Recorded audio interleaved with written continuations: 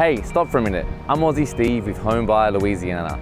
Look, in a moment I'm going to tell you why I had to send a robot in the sky just to get your attention.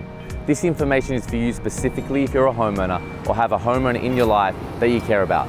Imagine you pay someone $6,000 to sell your home for the top price and they take the $6,000 but take 84 days to get you an offer you accept. And that offer ends up being $10,000 less than the listed price. Wouldn't that make you furious?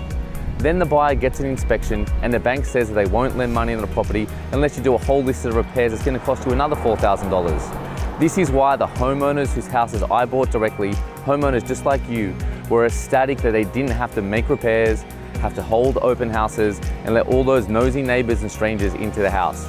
In fact, we closed on 3 houses like this last month. No agents, no commissions, no repairs needed, none of that. Look, we can't buy every house and we probably can't give you top dollar on it. We're an investing company and our purpose as a business is to make a profit.